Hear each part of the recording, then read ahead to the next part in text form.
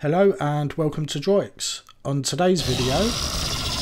What the f... Oh, fuck me.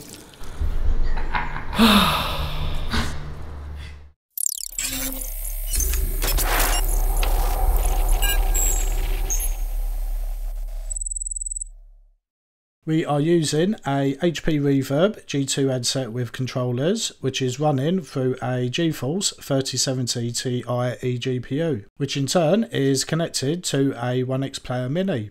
While it is possible to run some VR games using the integrated GPU, in this video we are using the eGPU as we were waiting on an adapter which did not arrive in time.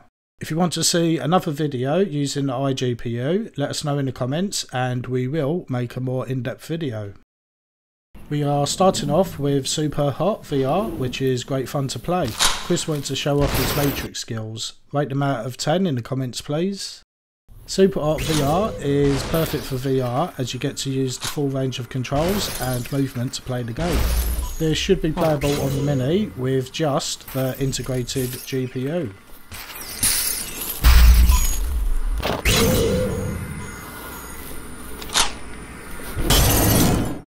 Next, we checked out Doom VFR. This is the training level as it was now dark outside. Chris got shook by the jump scare and wouldn't play the main game. It plays very well with the eGPU, but I think this one might struggle on the integrated. Let us know if you want us to try it, and we can also try scaring Chris some more.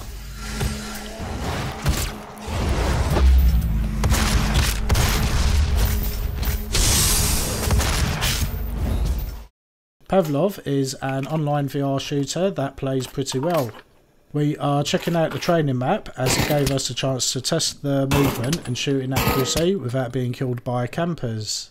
This game might work on the Mini's integrated GPU.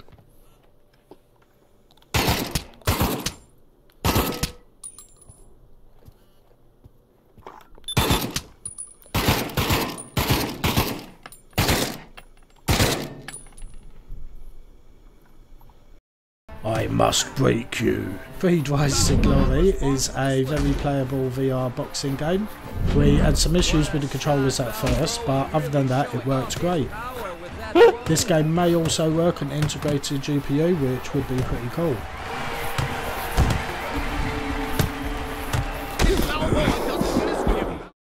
And last but not least, we tried Half-Life Alyx, which is the VR chapter of the Half-Life series. It plays amazingly well and everything can be interacted with, which provides one of the best showcases for VR gaming.